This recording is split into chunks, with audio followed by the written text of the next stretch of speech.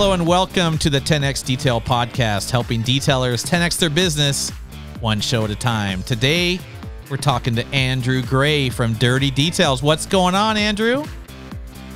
Oh, not much, Dave. How about yourself? Oh, just kicking like finger-licking chicken. Tell us a little bit about your business, how you got started, and what you have going on over there.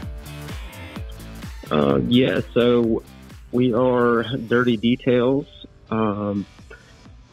I think I pretty much got started just like everybody else. For the most part, it's been a way of life since I was, started with dirt bikes and, was taking care of your stuff, and I've, gone a little over the top with it, but, I don't know. It's something I've loved to do. It's a passion for me, and,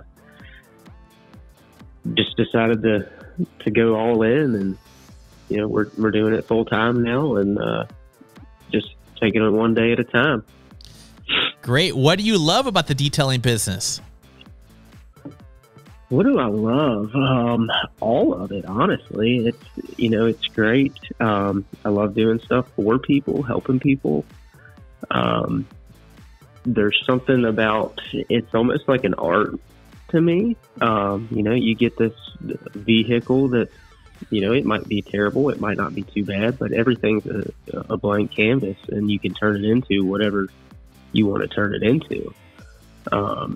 That's the thing for me. It's, I'm expressing myself through this art, as I would call it, of detailing. Yes. What you mean? You wouldn't rather have a job? No. Who wants a job? This is great. Oh my God, no. Yeah. No. And where are you located, and how long you been doing this? So we're in Woodstock, Virginia. We're about an hour and a half west DC, almost. We border West Virginia. I've been doing this. We started part-time about 2 years ago now. Obviously, I've been doing it, my whole life, and it brought it up to my wife one day, and was like, I actually offered this. We could probably actually do this. And she said, well, you don't have a business license. We don't have this. We don't have that. And the next day, it just kind of started rolling on it. We got our business license and insurance, and one thing led to another, and now we're a full-time business. Yes, and don't you have a new shop? Yeah, as of January, it's January 6th of last year, it went up. So just over a year in the shop. It's still a work in progress, trying to get it all the way that I want it. It just takes time, like everything else. But that's really, having that controlled environment now it's a game changer. Oh, I bet. Love it. So tell us, you've been in business a couple years. You've been doing this a long time, but only in business a couple years. Tell us a little about the good, bad, and the ugly. Start out with the good. What do you like about the business, or what, the people that you work with, or what do you think is the good part about the business, and what part have you had troubles with, and how did you overcome those troubles? I want to say the best thing is being able to, this work that I put out, everything's a direct reflection of me, so I'm expressing myself through the business, and the people that I get to work with, the customers, they're customers, but you're also making a friendship, you're building relationships with other people. That's how I try not to look at each person as a customer. It's as a potential, a friendship, or what avenue is this relationship going to take me in here? It's been wonderful. I've met a lot of great people. And hopefully, this just keeps continuing and climbing the way that it has. It's been great. Excellent. So you're talking about relationships is the best part that you like about this business, and I agree. Like people know you in town, like you're the butcher or the seamstress or the clothing guy, you know. But you're the detailer in town. Oh, there's Andrew. He took care of my aunt's car, and look at that car when she drives by. So the biggest thing you're telling me is trust. You know, people trust you. Cars cost a lot of money. They trust you with their cars. And then when you're done with them, they're going to pay you money to do this. And you like doing it. And you're indoors and you're working for yourself. And you get to rub on nice looking cars. And you do an amazing job. If anybody hasn't seen his work, you got to go check out his work.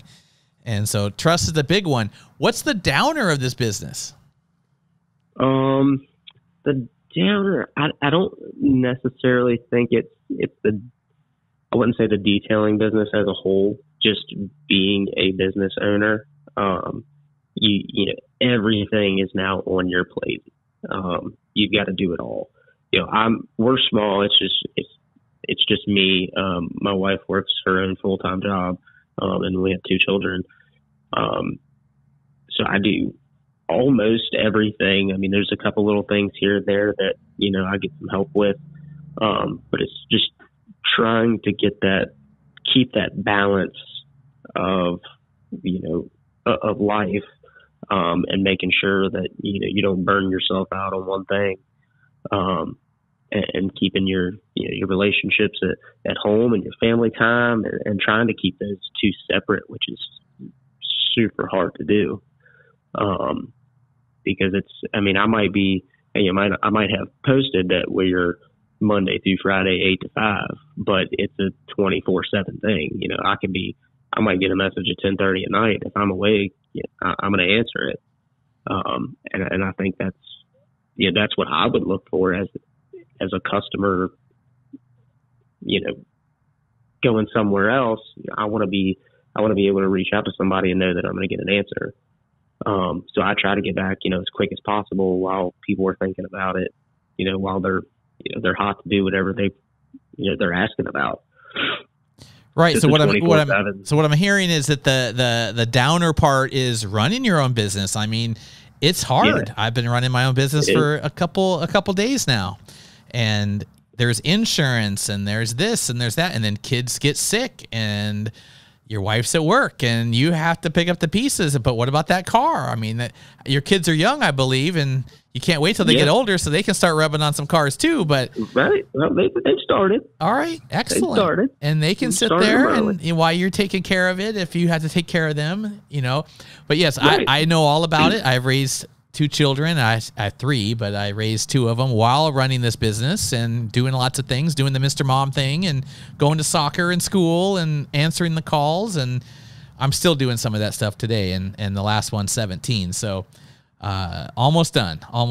But yes, running a business is not easy. It is. If it was easy, everybody would be doing it. And right. I think it's like 1% of the population runs a business. I'm not sure exactly what the percentage is, but it's a lot. It's very low. I can see where, you know, people give up and just go back to the, you know, working for the man and, you know, just collecting a paycheck. You know, it's yes, easy. I have another friend with a boat, and we were on his boat, and he was telling us about his first business. He took out an SBA loan and borrowed money from his family, $900,000, and closed up shop about 2 years later, and it's been like 10 years, but he finally they just hounded him, and he just declared bankruptcy and just to get rid of it all. But he loves his job because he doesn't have to worry about all that kind of stuff. I'm like, dude, you should have done it a couple more times, and they'd finally be a billionaire by now. You got to keep trying. You can't give up. You can't give up. Yeah, if it wasn't for failure, there wouldn't be success. Yes, definitely. Hey, how do you increase sales and bring in more customers in a small town area there? So my biggest thing now is word of mouth marketing. You know, most of my marketing's in basically just Facebook, Instagram, social media. We do have a Google page, but I think just getting it out there and people, seeing the quality of work and what they get out of it and passing it on, and also the different other small businesses in this area.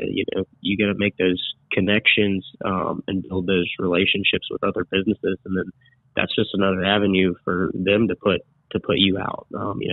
Which other business are you talking about? Like when you're at the fair and they have the insurance guy and the doctor and the chiropractor, those kind of businesses? Or are you talking about other kind of businesses like PDR and other things like that?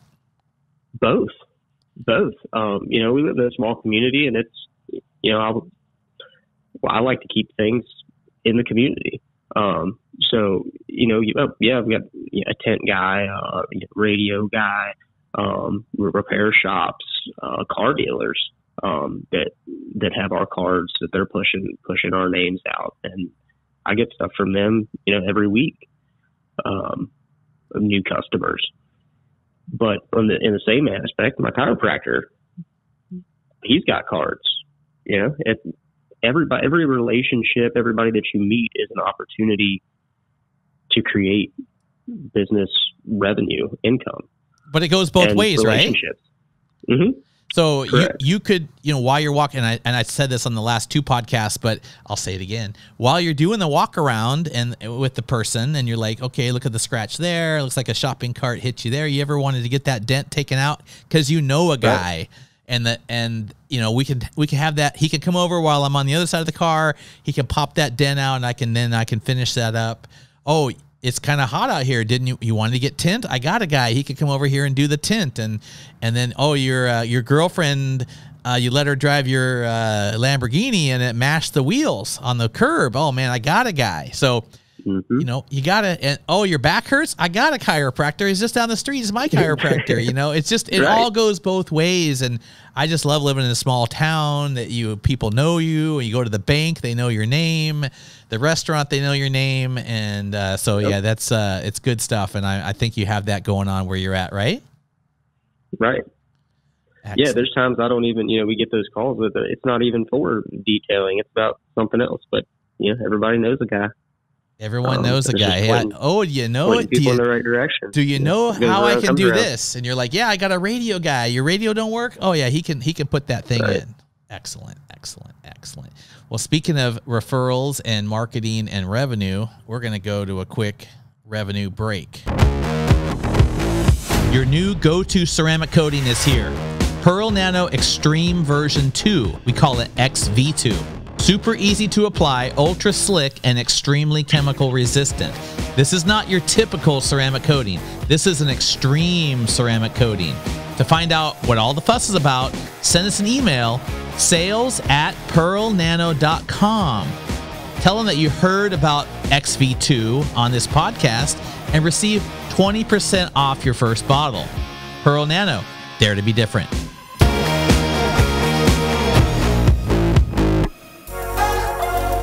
And what do you think about the XV2 ceramic coating?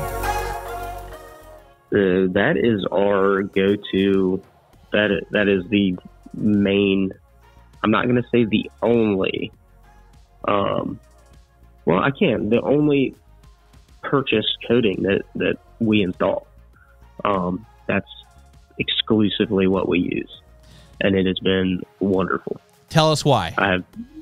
I have no complaints. The ease of installation, the price point, and the results. I've got it on both my personal vehicles, my personal vehicle and my wife's personal vehicle. And it's been, I put XV2 on my wife's, I want to say the month that it came out, and no complaints. I haven't had a single coating complaint on that coating.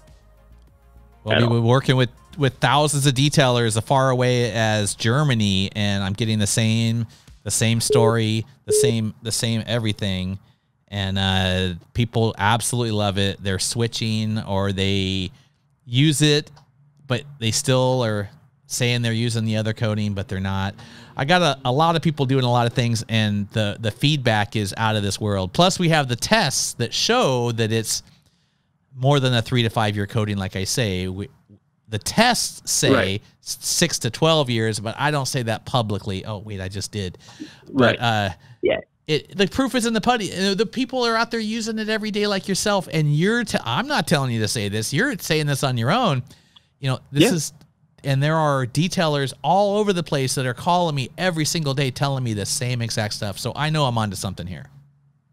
Yeah, I mean, there's other coatings things that I even want to try, and I don't, because everything's working just as it should. Like, don't mess with it.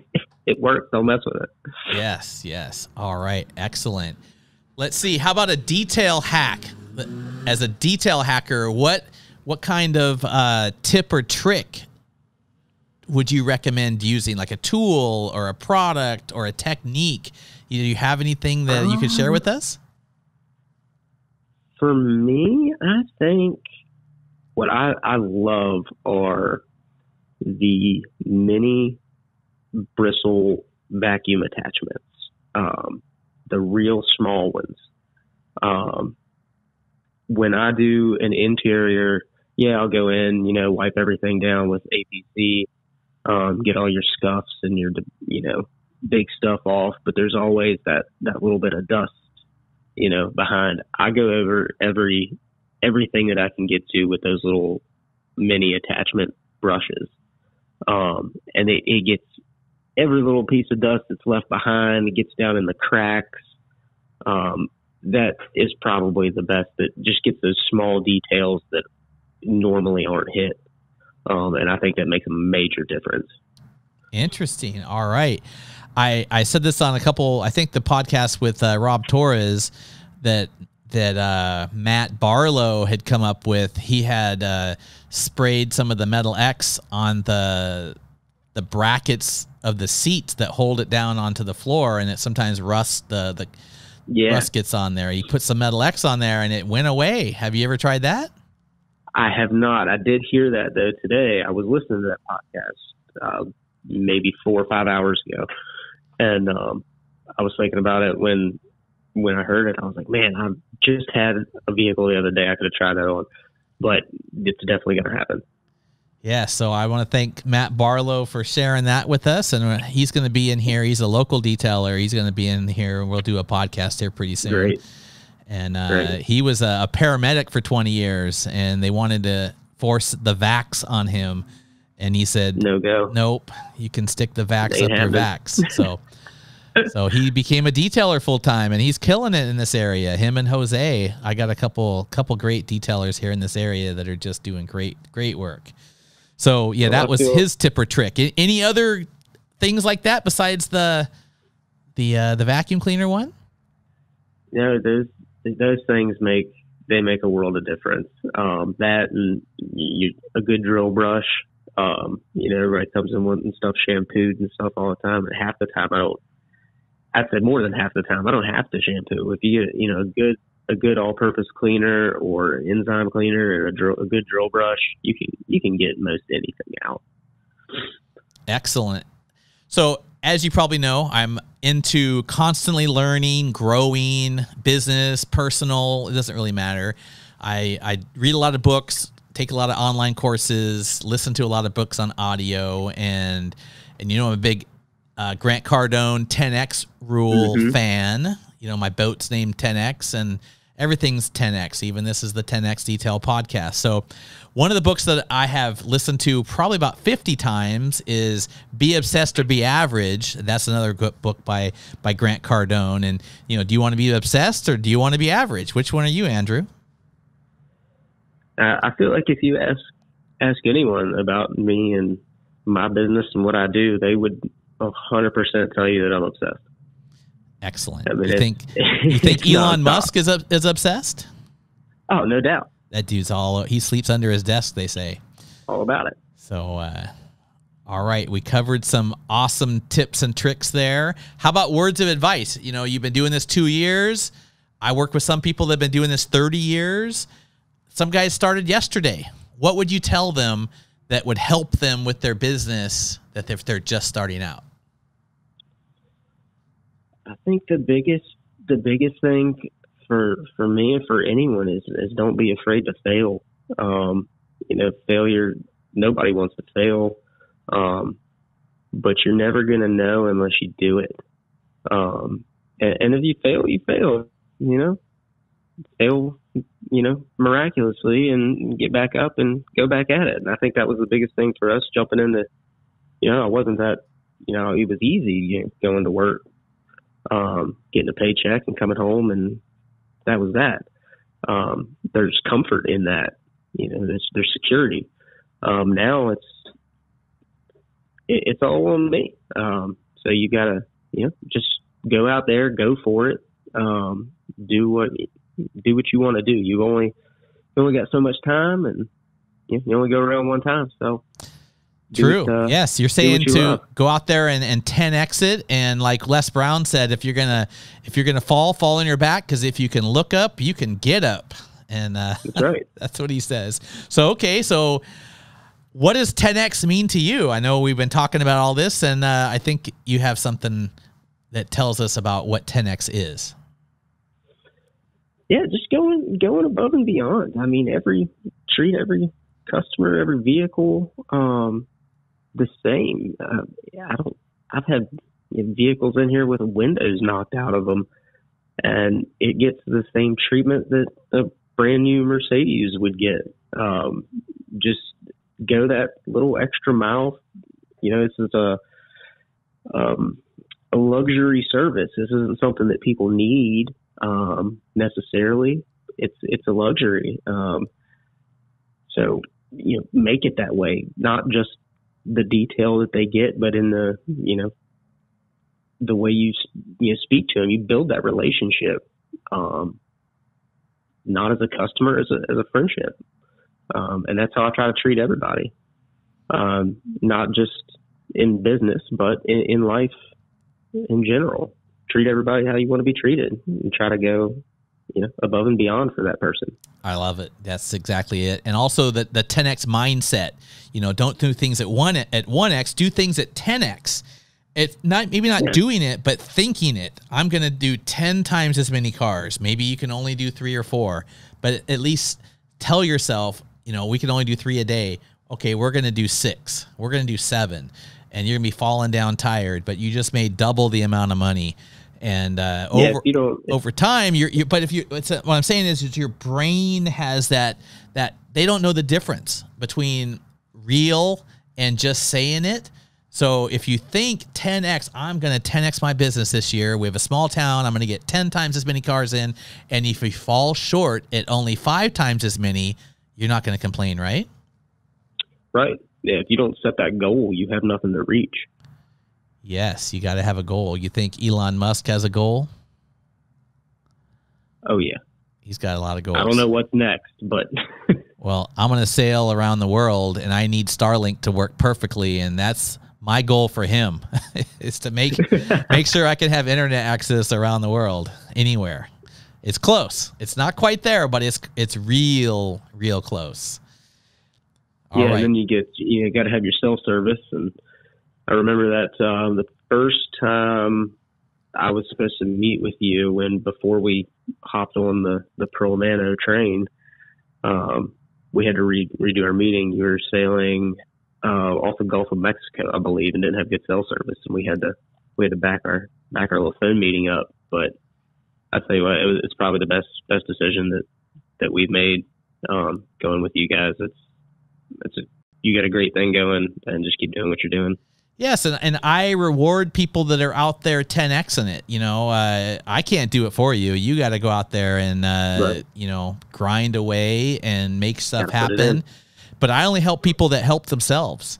So if you're not helping yourself, you're not going to get a lot of help from me. So I can't go and get customers and clean the cars for you and do these things. But right. if you ask for advice and I say, hey, you need to go out here and do X, Y, and Z, and get the book and read it and think about 10Xing your life and your business.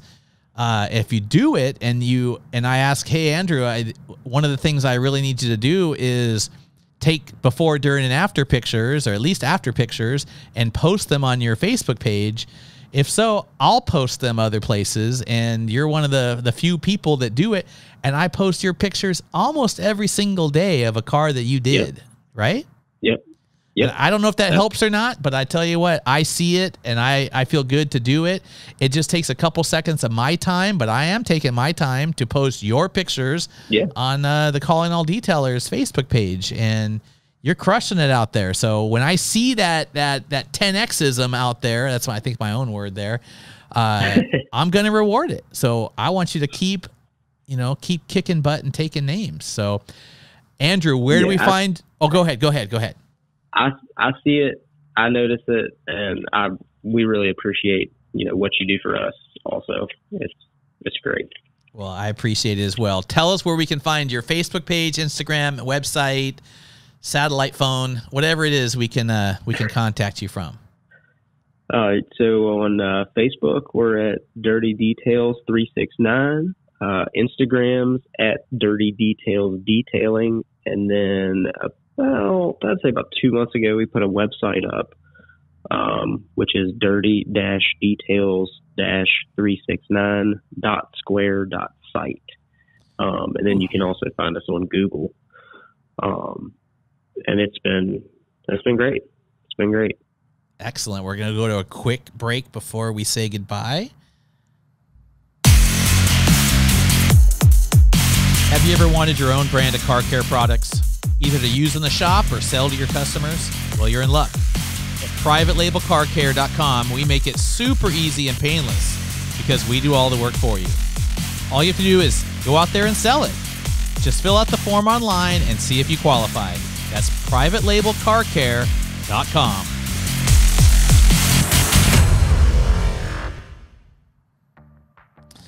All right. If you like today's show, please share it with others and on social media.